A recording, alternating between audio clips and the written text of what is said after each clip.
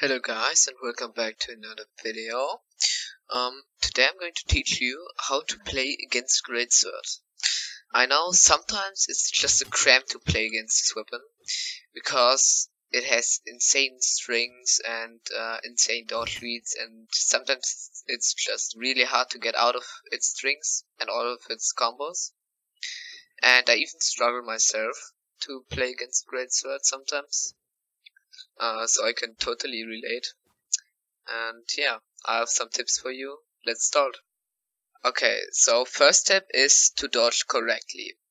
So first rule is to never spot dodge, okay? Spot dodges are just bad against Greatsword because you will just get caught in one of its another attacks. Even if the Greatsword player doesn't even dodge read, you will just get caught.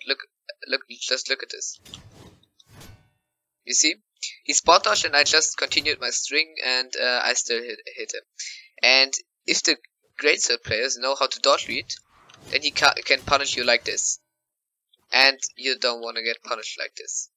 So spot dodging is just really bad. Don't spot dodge. What you can do is to dodge differently. So you should not like dodge one specific way, and like you should also not dodge in, because you can punish in dodges also pretty good as a Greatsword player, because a lot of people just dodge this in, and you can punish it pretty easily. So I would recommend you to maybe dodge diagonal up, or to yeah, diagonal in or diagonal away. Those are like the best dodges, maybe, or up, or sometimes away. Like I think the best thing is to just dodge differently. So the Greatsword player will not be able to read you good, because if I just set the bot to random, then I can still punish him, but not that easy. Okay, so the most player will not be able to punish the dodges. So yeah, that's really important. So what a lot of people don't know, you can even outjump a lot of Greatsword attacks. So for example, you can jump downlight, bridge to downlight finisher, and if you like go in trainings mode and just set the bot to jump, then you can test out what's jumpable, and then you should learn the timings, so you can avoid a lot of damage. So that's actually really helpful. The second tip is to don't try to punish a starter. So, you know, Greatsword can always follow up with another attack, with a bridge, with a finisher. So you really don't, if he misses one attack, that's not a reason to punish Greatsword. It's really hard to punish this weapon, but after the recent nerfs to the bridges, you can now punish the bridges pretty good. So you should try to punish the bridges. So if a Greatsword player misses his bridge, then yeah, you can punish him for that.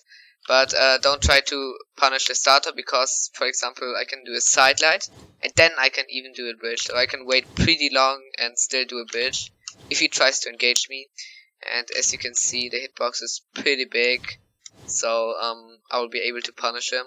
And a lot of people just try to punish me when they can't. For example, I'm engaging them with a neutral light, and I'm just dodging back, and then I can punish them for trying to punish me. Or if I miss a side light, then I can still go on with a neutral light. So you should not try to punish the starters that much, because it's pretty risky against Greatsword, and you can get caught in like pretty heavy strings. You should also dodge the finishers. So the finishers actually have a lot of recovery frames. So when, like, look at this recovery frames. I'm pressing as fast as I can. So you can definitely punish this pretty good. Okay, the third tip is to use the training mode or get experience against Greatsword. There are not that much Greatsword players out there, especially in ranked. So you really want to train how to you want to train against Greatsword. So for example, you can set the bot. Okay, this is German, so you maybe will not understand this, but you can set the KI to, I don't know, easy or maybe chosen or extreme or something you want, and then you can under the setting there's a setting which attacks he should use. And for example, if you wanna practice, if you wanna practice against Greatsword, this is a pretty good way, because you see he's engaging me, and I set the bot to chosen, and look, he's engaging me, and the chosen bot is actually pretty good practice against Greatsword. Like, he plays Greatsword on diamond niveau. So yeah, you can try to outmove it and dodge away, and you see I can pretty outmove it because I know the range of all these attacks. And so you just moving around the bot and just don't try to get hit, and then you can if you like got the movement, you can try to engage the bot, and this will actually help you. Also, you can set the bot to air attacks, so he will be floaty and he will use the attacks in the air. And yeah, you can like also practice against this. And if you want to practice on all, you can just turn this setting off, and you can just play against the chosen bot, for example, as a Greatsword player. That's like pretty good practice, because then you can learn how to engage and how to not get hit by Greatsword. And you can, for example, you can also set this to Jayan or Mako. I don't know what you want to practice against, but yeah, that's a really good way to practice against Greatsword, and it really helps, I promise. And the last tip for today is to move correctly. So Greatsword is just stronger on the ground, okay? It's also pretty good against in the air, but on the ground it's just melting, because it has those free hit combos, and it can cancel it, and it can dodge lead, and you can infinity combo, so it's just super strong on the ground. But in the air it's not as near as good as on the ground. So you wanna be floaty, and you always want to jump a bit, so you can't get engaged by this, because like look at the range. I can hit him literally the half of the map. This is a light engage, which can follow up to other attacks. So if you always jump a bit, then the enemy has to take the risks to miss this and get punished, and that's what you should be doing. So if he misses this, for example, you can punish him, and if you're float, you can also not get hit by the side light that good. And the neutral light, I mean, you can get hit by the neutral light, of course, but the neutral light doesn't has that much range, so I can't even hit him from here. So you really have to be like directly in front of the enemy to hit a neutral light. And yeah, you should also stay on distance against Greatsword, because if you like always rush the Greatsword, then the Greatsword basically can literally cover itself in hitboxes. So I can just do combos out of nothing, and if you just try to engage all the time and rush Greatsword, then you will just get caught by one of those hitboxes.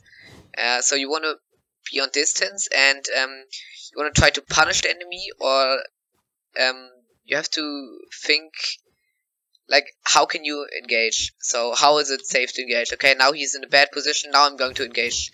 And yeah, that's really important to know when to attack, because Greatsword can literally just combo even if it missed, so like this.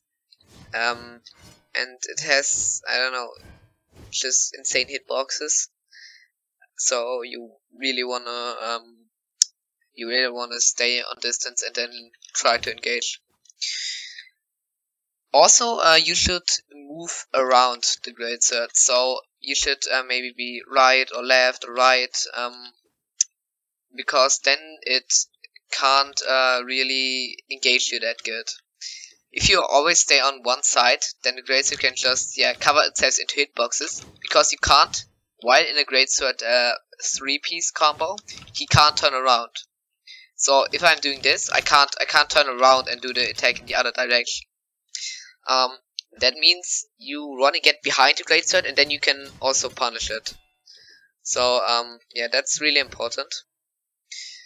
And yeah, all in all, like, I think the best thing to improve against Greatsword is actually to go in training mode, or I don't know, play with a friend who's a Greatsword main, and then just play against him. I have a friend who's a plat player, and I'm a diamond player, but he played so much against me and my Greatsword that he's really good against Greatsword, and he just knows how to perfectly space the weapon. And yes, even if he's not a diamond enemy, he's like playing better than the diamond enemies against me, because he knows exactly how to space. And yeah, that's spacing is literally the most important thing if you play against Greatsword. Okay, if you have any other questions, just write a comment. I will answer like mostly. And yeah, if you like the video, maybe consider leaving a like or a subscription. I want to get like 1 million subscribers, so subscribe. I'm joking. And yeah, I think that's it from the video, and see you in the next one.